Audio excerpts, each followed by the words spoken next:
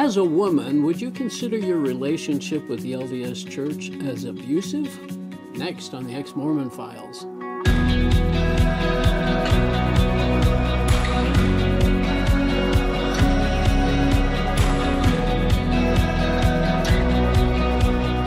Hi, and welcome to another episode of the Ex-Mormon Files. I'm your host, Bishop Earl. I appreciate you joining with us. And today we have Laura Pennock. Laura, I'm really pleased and happy that you've come here to share your story. Yeah. And we're going to learn or be exposed to a couple of interesting facets that I don't think we've really done much of over the, 350 interviews we've done. So, but we appreciate you coming. Well, and sure. As we usually do, where were you born and where were you raised? And I was born in Moab, Utah, when Moab was not cool. Now it's really cool. City. It was just like a little backwater and Yeah. and was not cool. It was a little mining town. And my parents spent a little bit of time here in the Intermountain West after I was born, and then they moved to Texas. My mother is from Texas, down in the Houston area, so she grew up down there. Talked your husband into going back? Well, he was looking for work, and he didn't have a college education yet, and so he got a job with Monsanto with a chemical plant down there, and so they were there for a while, and he went back to school. My mother is a school teacher. He went back to school and got his teaching certificate. So he got his bachelor's degree and a teaching certificate. Wow. And then they just packed up and brought us all back to this little town called Paradox, Colorado. And if you don't know where that is, it's right next to Bedrock. So I know where is Bedrock. So if you know where Moab, Utah is, Telluride, Colorado, Straight Grand through. Junction, it's kind of in that area. Yeah. Okay. So. And by group, how many brothers and sisters did you have? I have 3 sisters. They were all a bunch of girls. Oh boy, I bet Dad was thrilled with that. Yeah, well, I tease him and said that he prayed when he was a teenager to, please God, let me be surrounded by women who adore me. So that's what happens. To his prayer. Religiously, were they LDS? Yes, my mother's a convert. Or are they LDS? And my father grew up in the church, and he had just experienced his convert experience. He'd had his convert experience just before he met my mom. So they are now devout, have been all of my life. They were, I don't think they were not married in the temple, but they were sealed, and they were sealed before I was born. So I was born in the covenant. Oh, okay. And they were born in the Manti Temple, and they now work in the Monticello Temple. So they are still very, very devout, active, believing Mormons. Well, I guess maybe we could ask now, how do they feel about your journey? We don't really talk about it. Yeah, I've experienced that same thing. Yeah, and I think a lot of people do. Either you have, really hard feelings about it, between family members, or you just don't talk about it. And we're just on the don't talk about it sort of thing. It's better to bring it, don't bring it up or anything. Yeah. So growing up, I guess active, you're baptized at age 8? Yes, I was baptized at age 8, grew up in the church.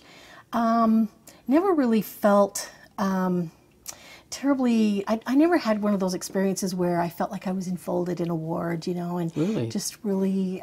Now, was it because you'd moved a little bit? Do you think that's it was part of because of being in this really small, isolated community. My parents came back there, and they came back with college educations, and there was a 3-room schoolhouse, so they were the school teachers there, and and they were. I think that I was the only person that I knew in my high school who had both parents who had graduated from college. Some kids had maybe one parent graduate from college, or maybe one parent have some college, but.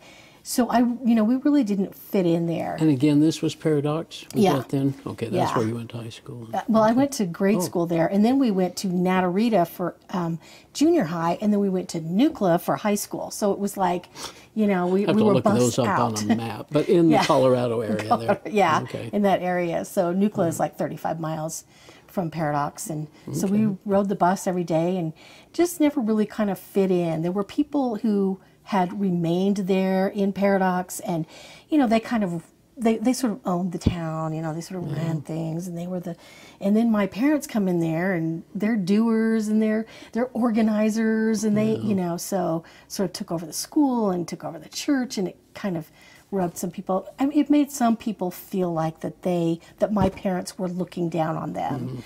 And were these branches or wards? It was a branch there where I was, yeah. And so there were, never very many people, and so everybody was in everybody's business. Was there even seminary? Is there much We seminary?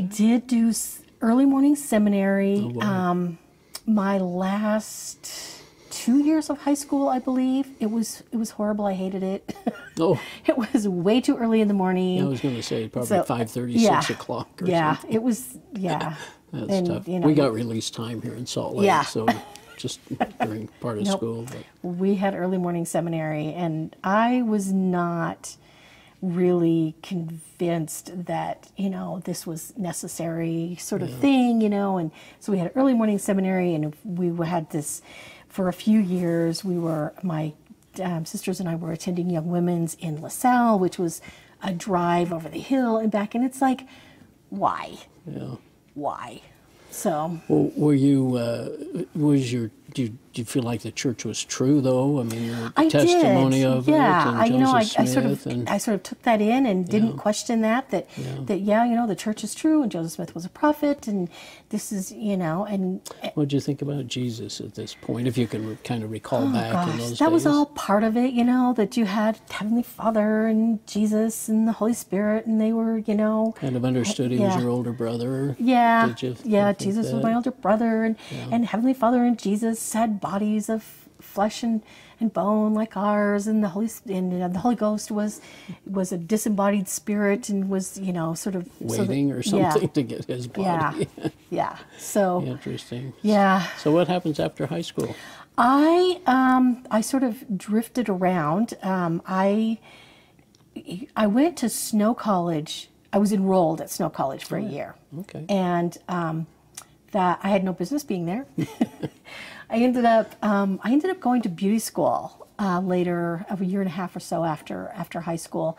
In Ephraim or No, or I down? went to Provo. I was home for a bit after I went to Snow, and then I went to beauty school in Provo. And I still maintain an active cosmetology license, and I did hair for a little while, for a few years at Great Clips and places like that. When I was, it was a great part-time sort of thing, and so. But yeah, I graduated from the University of Utah. I actually left busy home. in school? I mean, in church all this time? Are you attending church most Yeah, of the I time? drifted away from the church after high school. I mean, I was at Snow College and I was attending meetings because it's, kind of like that's what you do because everybody's doing it. And then when I went to beauty school, I was also in a BYU ward. And so I sort of attended and, and then I left. I ended up meeting a guy who was from Boston. He had been hitchhiking across the country, and he had run out of money in Colorado, and I was in this little tourist town, and I was waiting tables, and he chose me, and so we ended up, I had drifted away from the church. I was like, wasn't going to church anymore, and I was like, I Was he never... Mormon? He was not Mormon. Oh, okay. He was not Mormon at all.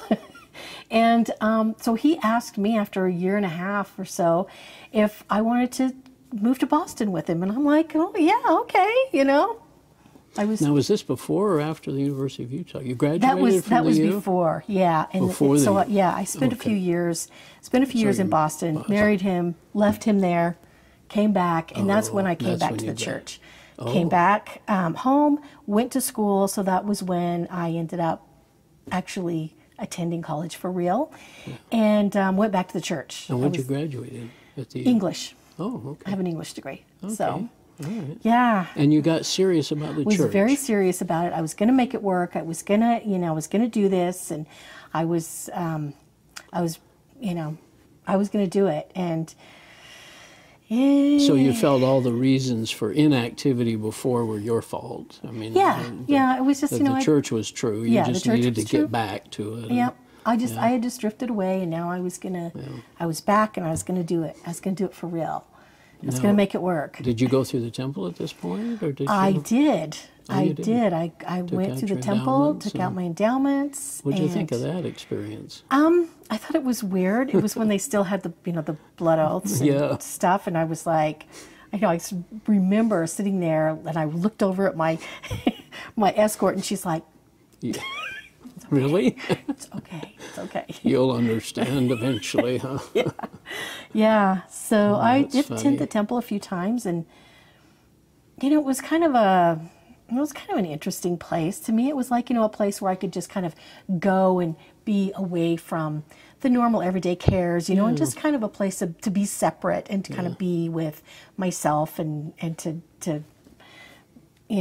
bring my questions and bring my burdens, and stuff like that. So it really worked out well for me as far as that was concerned. I wasn't really paying attention to what I was saying, what I was agreeing to. I know. You really don't stop and think. I'm doing work for the dead. Yeah. We don't even really think that, do we? I mean, we're just doing temple work. Yeah. And it just that's happens to be for these people that have passed away. Well, that's the plan of salvation. They didn't get a chance to have the gospel while they were here on earth. So, wonderful us. We're just going to go and do it for them, so they have a chance to, it all made sense in that sort of worldview. But then I had an experience which made it really clear to me that women and evil were two sides of the same coin, and especially single women were dangerous, and that just blew me right out. Well, you'd always been aware of the patriarchal order, right? I had. But this would just kind of struck you differently. Yeah, this one, it just sort of hit me in the face. What happened? That I was, our stake did a production of The Music Man, and I was paired as a dancer with another person, a guy from another ward. He was in an emotionally abusive relationship and a marriage, a really, really abusive marriage, and he decided that he was going to divorce his wife and he was going to marry me. This went zooming around the stake, and but I was the one who was viewed as the homewrecker, the person who was responsible, and I hadn't done anything. He hadn't asked me if I was I knew that even if he had divorced his wife, it was like I wasn't going to marry him the next day. We may have dated after a period of time because I understood what divorcing somebody meant. Yeah. You need a period to just kind of get some perspective and figure it out before you're ready to move into another relationship. So, I was kind of taken aback when when it was becoming clear to me that I was the one who was at fault here and to blame. To you? Yeah, it was, my bishop talked to me about it, really? and I was like, yeah, this somehow isn't this my is fault. not. This is not right. The assumptions that are being made here. I'm not the one who initiated this. I am not the one who encouraged this. I did not tell him I was gonna. Oh yeah, go divorce your wife. I will certainly marry you, sort of thing. But I was the one who was dangerous because I was single and I was female, and that made me a predator, as sort of, Yeah. and I just. It's like, So. Well, I didn't know this was going to take this kind of a direction. My thinking in the sense of being abusive relationship in the church is that you're almost a second-class citizen. Well, absolutely. And maybe the disrespect that you were feeling, too, that your voice has no... Yeah. They're not listening to your side of the story. Yeah, you have no weight. There's an assumption there that because you're female... You are in this category, and these sort of things are true about you, whether they are or not. Right. And if you're male, you're in this category, and these sort of things are true about you. And so it just made that really clear to me. And I was like, there really is no place for me here. What am I And you doing wonder if here? God's involved in that Yeah. for sure. Is Yeah. this for really Yeah. God's work? Yeah. Yeah. And what does that say about God's view of me too? You know, if That's true. if that's how the church views me, and the church speaks for God, Right. then where does that leave me with God? And so I did leave the church in a, I mean, I ended up standing in a crater where the foundations of my faith had been.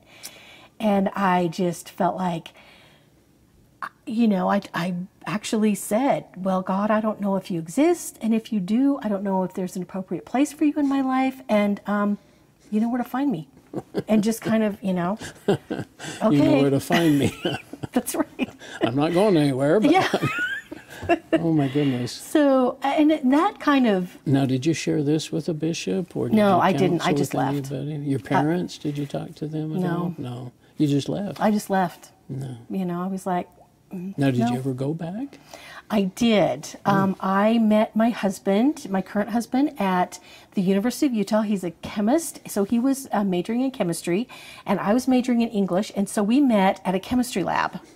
And the way that happened is they had done these conferences, these obscure conferences, and they had these papers that needed to be edited into a readable, and With your English background? Yeah. and they needed to be made photo ready, so that they were ready to go to the printer and be put into a journal. Proofread or whatever. Yeah. Okay. So I did the copy editing of all of those papers and got them into the right format and everything, and we sent them off. And my husband was working at that lab. And so is he LDS? he was raised LDS. My husband is kind of an interesting case. Okay. Because he was raised LDS and his family is very devout.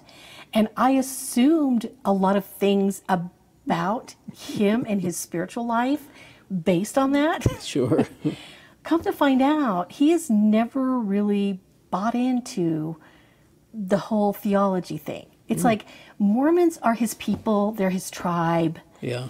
And he's not interested in finding another spiritual home, but he really doesn't have a spiritual connection to the church and even to God. Really, he's kind of like, I can take it or leave it, but he's never bought this idea that the church is true and that this is really the way it is and all of that kind of stuff. And so if he goes to church, that's where he goes, is to a Mormon ward. But most of the time he really doesn't. And so the way I came back to the church was that we got married and we had a child. And he said, maybe we should start going back to church. And to me, that was like, God was like, I know where to find you. And this is it, huh? This is it. So and I went then back. you were active. I mean, you were Relief Society. Yeah, I was very active. And I brought my doubts with me. And I did get in trouble a couple of times. Now, which doubts are these? What? That the church is true and that this is really the way God wants it and that this is, all of this sort of stuff. I was like, okay, I will go back and I will serve the institution and, we will do that.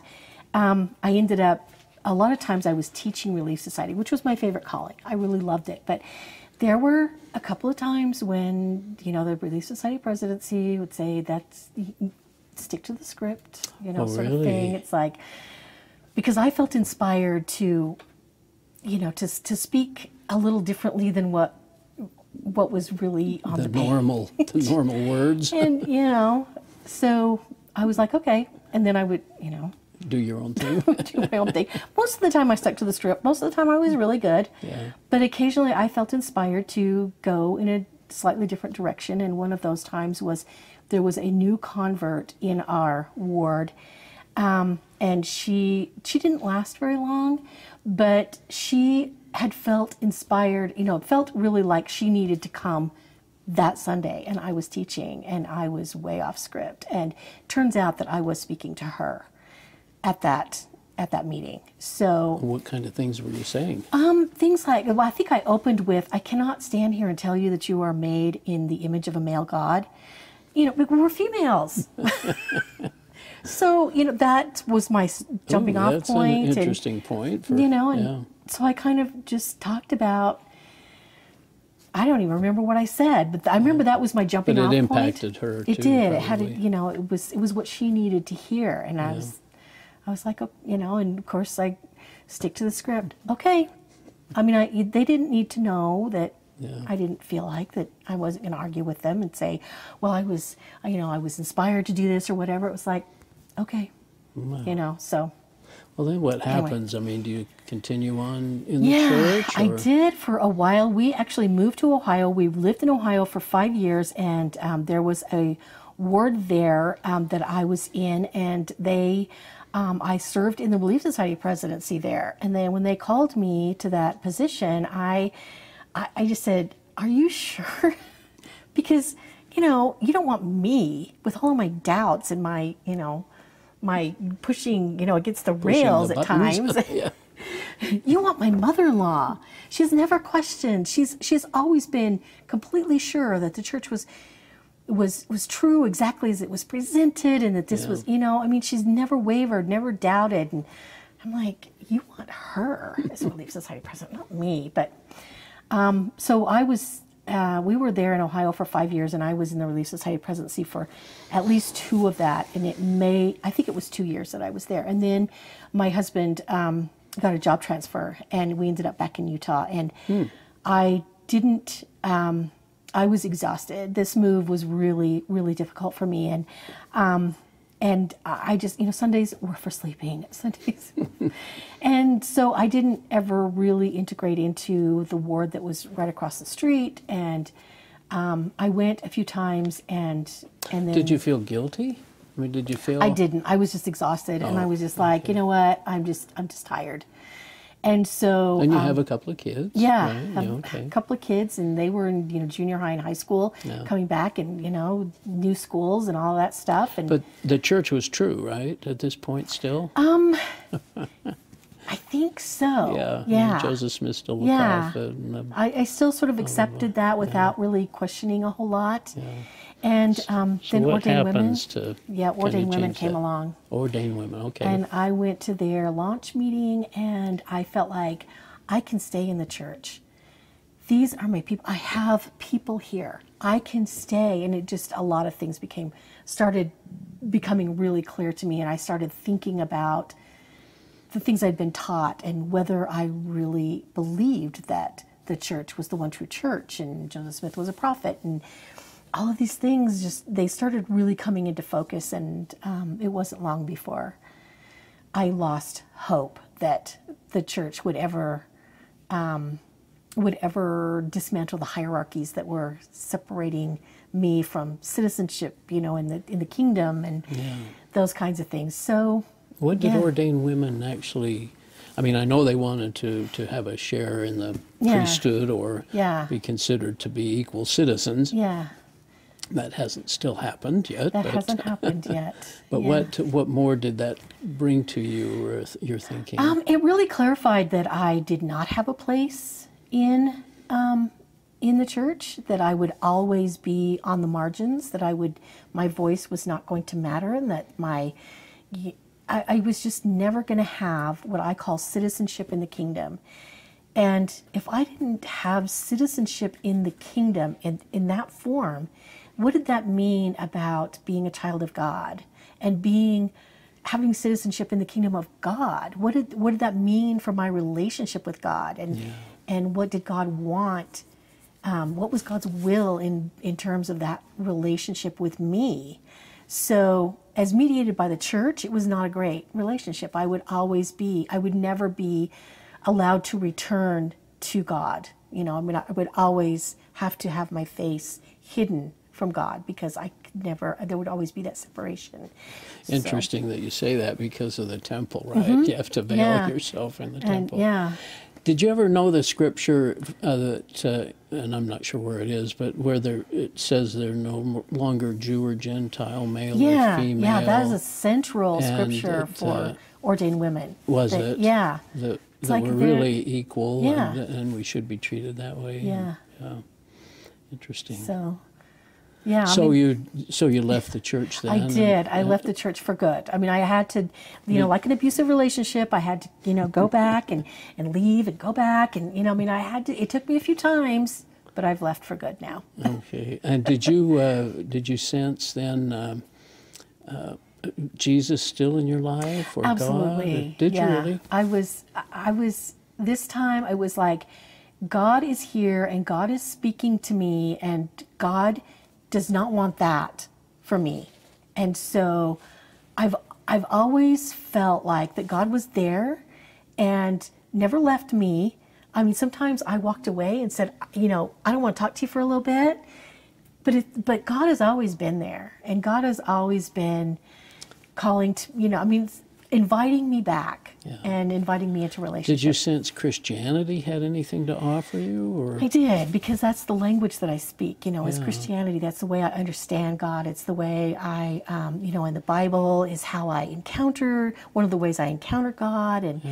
And so that, you know, that's my heritage, and that's my, you know, that's my native language, really. Well, did you go to different churches, or did you look around? I did. I looked around, and I went to the United Church of Christ. There's a Bountiful congregation, and at the same time, I was kind of going to Community of Christ as well. You know, kind of attending both places, and I did that for a few years because I just needed to kind of rest for a bit, and then I got serious. After a while, it was like I need to stop and discern, where is God calling me? Where is my place? Where am I to live out my my relationship with God? And at this point, did you understand at all what a Christian perspective of Jesus and His grace and works? I did. I you had understand some that? understanding of that. Yeah. I didn't, before I came out.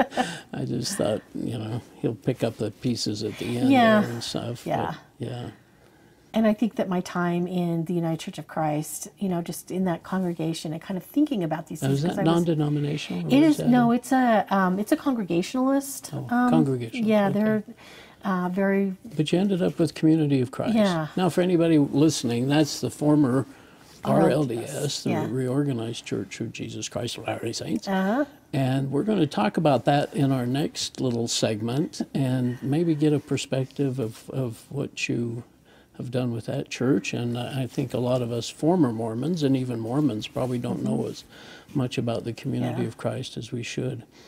But you found Jesus there, and God, and fellowship. We were very Jesus-centric there, and it's really kind of nice. Well, it's an interesting history because, of course, it's a break-off, the second largest break-off from the original church, and so very interesting that you would find your way there. Yeah.